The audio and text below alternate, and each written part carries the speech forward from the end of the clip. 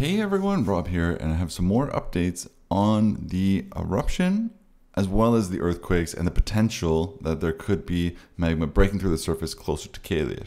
Now what we have here is the latest satellite data from Sentinel-1 from the area near Keilir, which shows no clear signs that the magma is breaking its way through the surface.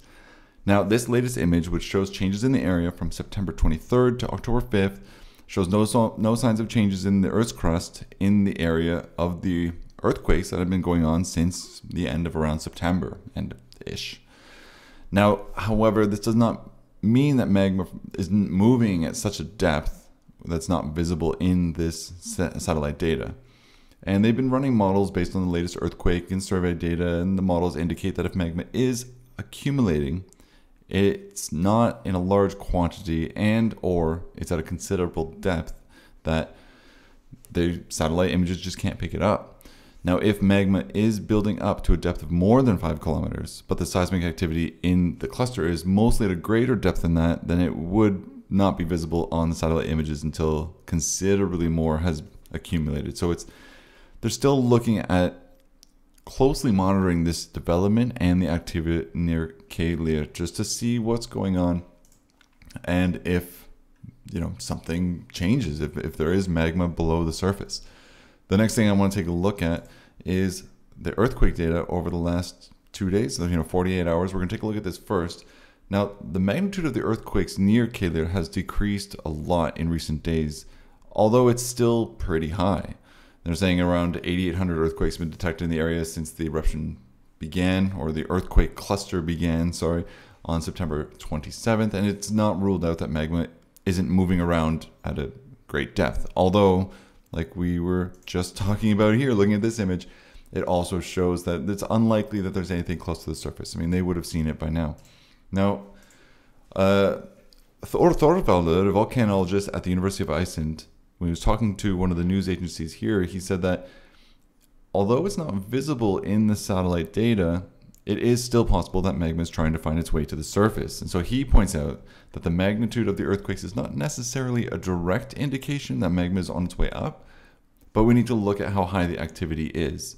And he said one possible explanation for all of this activity is that the magma is trying to find a new way to the surface, like we thought.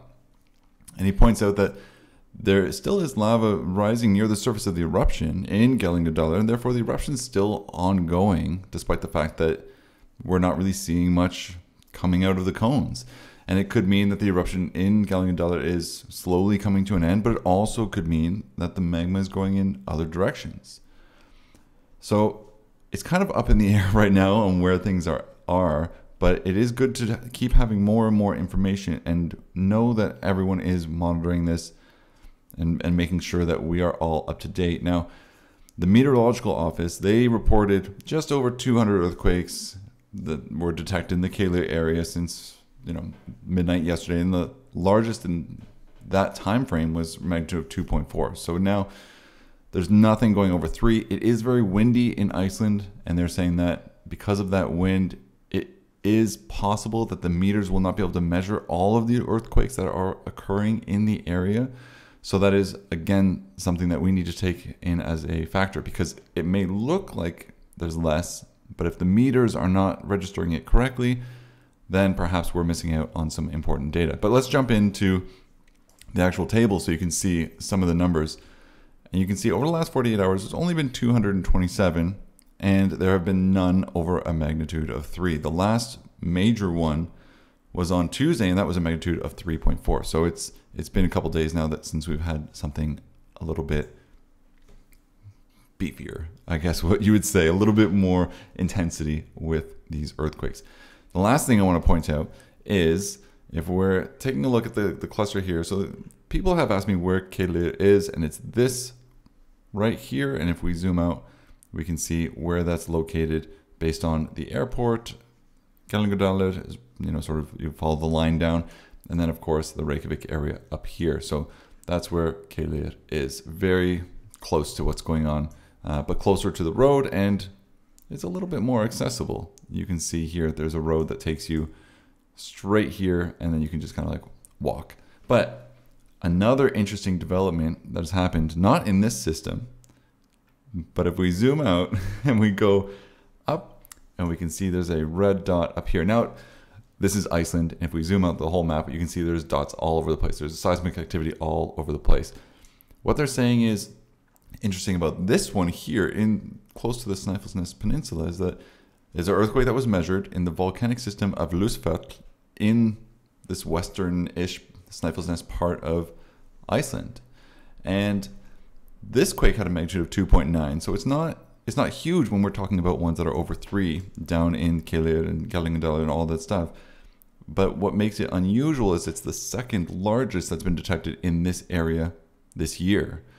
Now, a post by the Volcano and Nature group of the South on Facebook stated that the earthquake was measured about 5 kilometers west of Lengavatn in Mirar and is a sign of increased seismic activity in the area. So again, the reason that this one's sort of coming up is they're saying that the seismic activity is very unusual, and to a certain extent, they're saying that the earthquakes like this, or even earthquakes in general, are very rare in the Snæfellsness volcanic system. I believe that they said that the last one erupted in this area around 1,000 years ago. So we're looking at something interesting that's going on. One other thing I want to do is we're just going to jump backwards in time here, and we're going to take a look at over the last year or so, all of the earthquakes. You can see how many there are, and we will hit show me all of them. Taking a look at the map of all the earthquakes, you can clearly see the pattern that's following tectonic plates. And of course, we have the eruption going on down here where there's a huge amount of earthquakes, seismic activity. But over here is what we're looking at. It's unusual to have earthquakes, and so having one that's getting higher intensity corresponding with some of the other stuff that's going on is something that they're going to keep an eye on. And then of course there are other areas which we are looking at. If I just reset this for a second, other areas that we're looking at possibly having some eruption potential, I guess, and that's kind of over here right above this Vatnajökull National Park. So a couple of areas that are kind of we're taking a look at. Of course, possibly some magma coming to the surface near Keilir, and then we have, of course, the rising land and the interesting stuff going on over here, and then now we have Snæfellsness looking like it might start waking up. So who knows, maybe all of Iceland will be erupting at the same time. I hope not, because that sounds like a horrible thing to happen on an island, but yeah, I mean, you can't control nature, so it is what it is. Fingers crossed, right?